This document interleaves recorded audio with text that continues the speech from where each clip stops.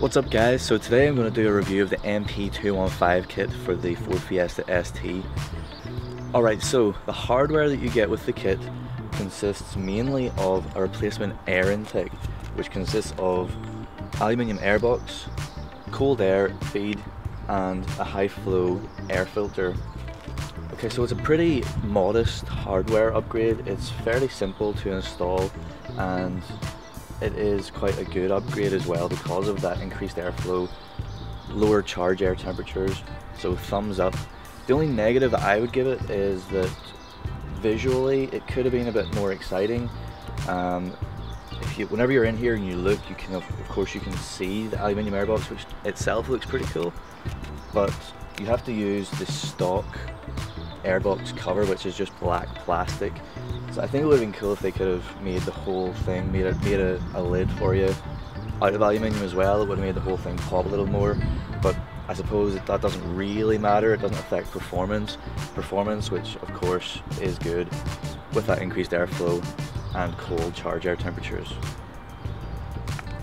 I know that other options out there do replace the lid as well.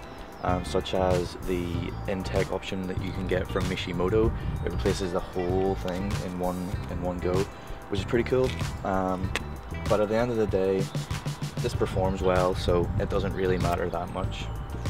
An added benefit of changing the intake in this way is you get slightly increased intake and turbo noise, and who doesn't like that? Okay, so the final piece of hardware to talk about is the mTune that you get. Now, what you use this for is to load the software Remap into your ECU, and it's a very simple process. Press a couple of buttons and that's pretty much it. So the actual flashing of the ECU is very, very simple and easy to use. Now with this, which is a cob access port, or a Mountune branded modified cob access port, they provide a little stand and everything for you, so you can mount it up on your dash if that's what you should so desire to do. And the reason why you would want to do that is that in here you can select and set up a screen full of gauges. Now initially that sounds pretty cool, because if you know anything about the cob access port, you'll know that there's a very large list of gauges you can choose from. So when I got this, I was initially thinking, great, I'm gonna set up a cool screen with all the gauges I want and have it up here. As you can see, I've even went to the bother of attaching the little stand to my dash. However, that's where the first big negative comes in, and that is, for some reason, I don't know why, Mountune decided in their wisdom that when they decided to modify the access port, they would remove the vast majority, in fact, of those gauges that come on the cob access port originally. So the ones that they leave you with are okay, I guess. There's a rev counter, which is cool, I suppose. There's the shift light, which is fine, but the others, not so great. There's several different temperatures that you can watch, but really most of the time you're not really going to care about that unless you're specifically trying to monitor something or debug a particular piece of hardware that you've bolted on under the bonnet. But most of the time whenever you're driving along, it's not really that relevant. There is one pressure readout which is not actually boost pressure, it's mass airflow pressure, which isn't the same. So for that reason, I have just been keeping this in its little cob branded pouch and keeping it in the storage bin, because I don't really have any use for it. I keep it in here because if you happen to get a check engine light, you can use this to find out more information. You can find out what the issue is and clear any issues. So that is kind of handy, but it's only handy in certain situations. It's not really something that I think is really relevant to have perched on your dash all the time. So that is a slight negative, that Mountune decided to reduce the functionality that would otherwise have been pretty cool. So let's go for a little drive. Okay, so let's talk about what really matters with the MP215 kit, and that's the power increase that you get. So the power increase on paper is increasing from about 197 brake horsepower on full boost at stock to 213 brake horsepower on full boost with the 215 kit.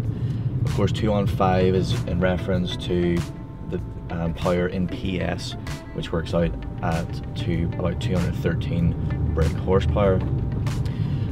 Torque increase, you're going from 290 Newton meters of torque to 320 Newton meters of torque, which is pretty sweet. So what does that mean in the real world? Well, some people would say, well, that's not a lot of power increase, you know, it's only like, what, 16 horsepower, it's not that much. But what you need to take into consideration with the Fiesta ST is its weight. The curb weight of the Fiesta ST is only a touch over 1,000 kilograms. You compare that to the big brother, the Focus, which weighs in a touch over, or in the region of 1,500 kilograms. And so in terms of power to weight ratio, the Fiesta doesn't need as much of a power increase to feel this, to feel the same level of oomph. So whenever you think of it that way, it actually is quite a significant boost of power. So how does it feel when you're driving? Well, first gear is still pretty much the same. You don't really feel a whole lot of a difference in first gear. I would still consider first gear in this car as a bit of a utility gear. You know, you only are using first gear to get off the line and no more. You just get off the line and get out of it pretty quickly. Second gear, similarly, you do feel a bit of a difference in the second gear, but second gear is still slightly boost limited, so you don't get 100% of the boost in second gear. But where you really feel it, third gear. Third gear, fourth gear, fifth gear, sixth gear. Third gear and up, you get 100% of your boost, and that's when you really feel the extra power of the 215 kit. You get a really noticeable push in your back as you just take off, and it really does just take off. And what I've noticed is that you can get up to very high speed without even touching fifth gear. Third and fourth gear are just so brilliant now. The upgrade that you get in third gear up is really quite good. It's very, very noticeable. So I think it really puts to bed any potential doubts that anyone would have over being able to feel the power increase. It is definitely there. You definitely feel it. Torque steer, whenever you're going for a big launch, torque steer is marginally increased, but it's really not very much.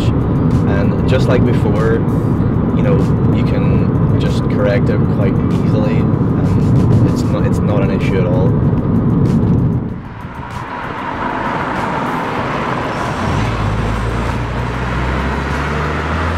One complaint that some people have about the MP215 kit is the price, and it costs about £800 UK, which is a little bit pricey, yes, but if you consider a couple of things, consider that one of the big rivals, Revo, their stage 1 software update is £400, £400, and that doesn't include any hardware at all, other than the little tuning chip that you plug in. So you'd have to go then and buy some other third-party aftermarket intake, which would still wouldn't be quite as expensive as the Mountune, but the Mountune kit of course has the mega benefit of retaining your Ford warranty. So if your car is within its warranty period, you can do this, no worries, and that's class. which you do not get with any other company. So you pay a little bit extra, but you get that bit extra. So let's just give this a wee blast. So I'll slow down here. First gear. Out of first gear very quickly, out of second gear very quickly, and then third gear you're absolutely flying in, and I need to slow down because I'm running out of road. It was pulling like crazy all the way up, and that's in third gear, so you can imagine you have all that extra oomph, third gear, fourth gear, fifth gear, sixth gear. So if you're on a track, or if you're on like the Autobahn in Germany, then you're gonna have a great time.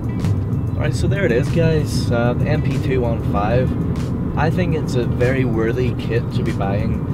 Because of the increased power you definitely feel, because you keep your warranty from Ford if your car is still within warranty, and of course all the parts that you get are of a high quality. A couple of small wee negatives, but the things that are important are good.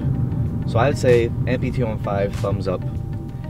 So if you like the video, guys, give it a thumbs up yourself, give it a wee share, and if you haven't already, hit that subscribe button, and cheers, I'll see you later.